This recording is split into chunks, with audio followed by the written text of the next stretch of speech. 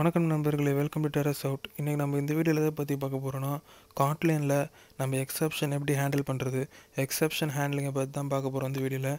வாங்க வீடியோக்குள்ளே போகலாம். இப்போ ஃபஸ்ட்டு ஸ்ட்ரிங்கை எப்படி இன்ட்டாக கன்வெர்ட் பண்ணுறதுட்டு போன வீடியோவில் பார்த்தோம். அந்த ப்ரோக்ராம்லேயும் நான் சொல்கிறேன். இப்போ வந்து 2a அப்படின்ட்டு கொடுக்குறேன்.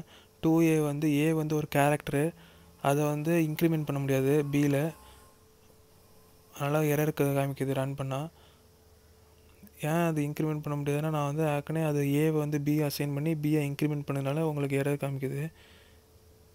போன வீடியோவில் 2 வந்து இன்க்ரிமெண்ட் பண்ணி காமிச்சிருந்தேன். இதில் வந்து 2a இன்க்ரிமெண்ட் பண்ண முடியாதனால தான் எரரு. இந்த எரர் என்ன எரர் அப்படி கேட்டிங்கன்னா, உங்களுக்கு வந்து இந்த எரர் பேர் நம்பர் ஃபார்மேட் எக்ஸப்ஷன் அப்படின்ட்டு எரர் வருது. இந்த எரரை நீங்கள் எப்படி கிளியர் பண்ணலாம்னா, ட்ரை யூஸ் பண்ணலாம். ட்ரை கேட்ச் ஸ்டேட்மெண்ட் யூஸ் பண்ணலாம். ட்ரை வந்து என்னென்னா, இதை நீங்கள் ட்ரை பண்ணி பாருங்கள் எரர் வருதா ஏதாவது அப்படின்ட்டு ட்ரைக்கு, அதாவது ட்ரை. அது எரர் வந்தால் அது கேட்ச் பண்ணுறது தான், கேட்ச் கொடுக்குறோம். அது வந்து ப்ராக்கெட்டில் வந்து ஒரு ஆப்ஜெக்ட்டு கோலன் எக்ஸப்ஷன்ட்டு கொடுக்கலாம்.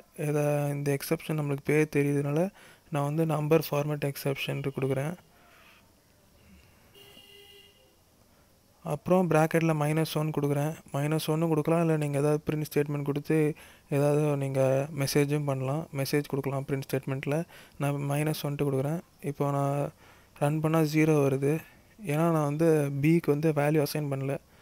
பிக்கு தான் நான் அசைன் பண்ணியிருந்தேன். அது வந்து ட்ரை ஸ்டேட்மெண்ட் கோடில் போட்டதுனால எதுவும் அசைன் ஆகலை. பி 0 டிஃபால்ட்டாக இருக்கிறதுனால இப்போ நான் டிஃபால்ட்டாக ஒரு வேல்யூ 1 கொடுக்குறேன். பிக்கு எரர் காமிக்குது. அதனால் ட்ரையை வந்து நான் நெக்ஸ்ட் லைனில் போட்டுடுறேன். ட்ரையை நெக்ஸ்ட் லைனில் போட்டு உங்களுக்கு நான் இப்போ ரன் பண்ணுறேன். இப்போ ஆன்சர் 2 வருது. இப்போ அந்த எக்ஸப்ஷன் வந்து ஹேண்டில் ஆகி உங்களுக்கு வந்து பி இன்க்ரிமெண்ட் ஆகி 2 வருது பார்த்தீங்களா ஆன்சரு. இதுதான் எக்ஸப்ஷன் ஹேண்ட்லிங் காட்லினை பொறுத்த வரைக்கும். இந்தமாதிரி எந்த எக்ஸப்ஷன் வேணால் நீங்கள் ட்ரை பண்ணலாம். அதுக்கு பேர் தெரியாட்டி வேறு எக்ஸப்ஷன்ட்டு போடுங்க கேட்சில். இந்த வீடியோ உங்களுக்கு பிடிச்சிருந்தால் லைக் பண்ணுங்கள், ஷேர் பண்ணுங்கள், சப்ஸ்கிரைப் பண்ண மறந்துடாதீங்க.